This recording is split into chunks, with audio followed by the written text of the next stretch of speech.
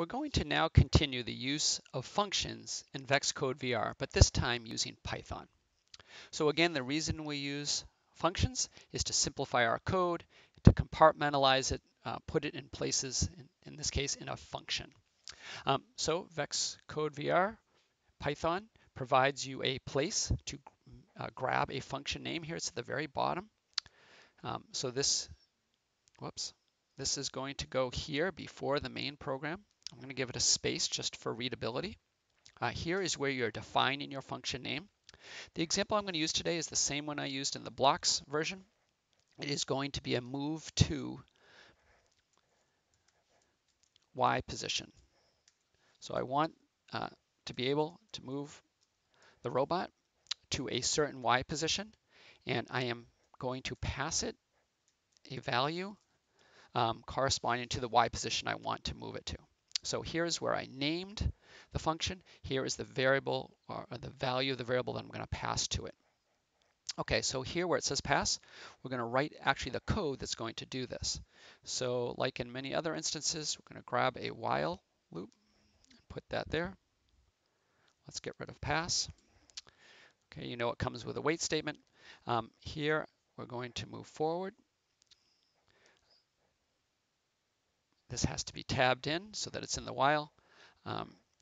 You'll notice the while is tabbed in inside the function name. That is a requirement as well. Everything you want in the function has to be tabbed in. There has to be a colon after the definition line. Okay, what is the condition we're going to put here? What is the condition in which we're going to move forward? We're going to use the Y position. We're going to use an inequality. So first let's grab the distance, the position of the robot, while the location in the Y direction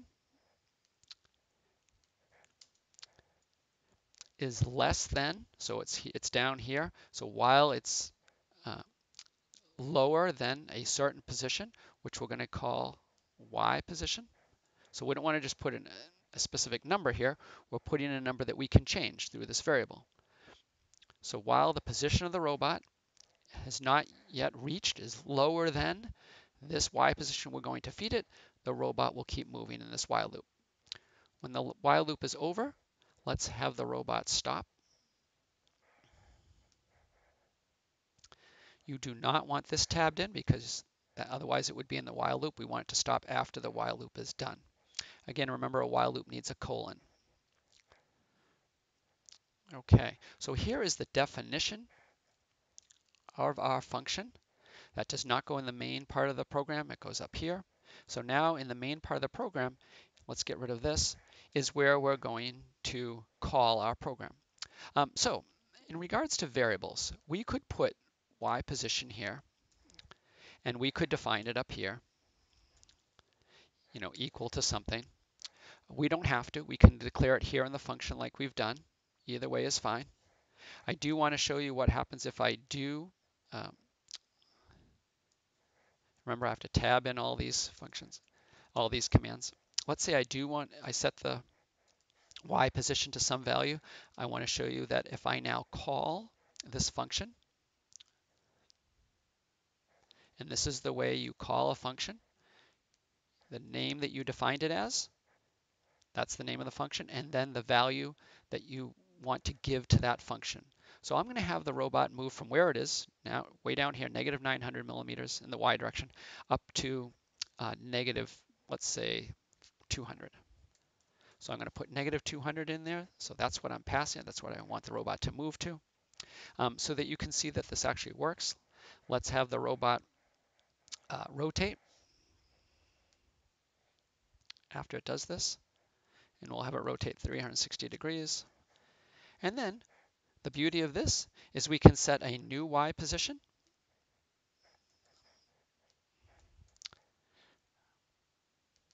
So originally we asked it to move to negative 200. Let's say we have it move to 300. And then we can call the function that we created again. And this time I'm going to put in, oh, I'm not going to do this. I'm not going to do this here. I'm just going to simply, excuse me, I am just going to put in the value here of what I want the robot to move to, the Y position I want it to move to. All right, let's try this.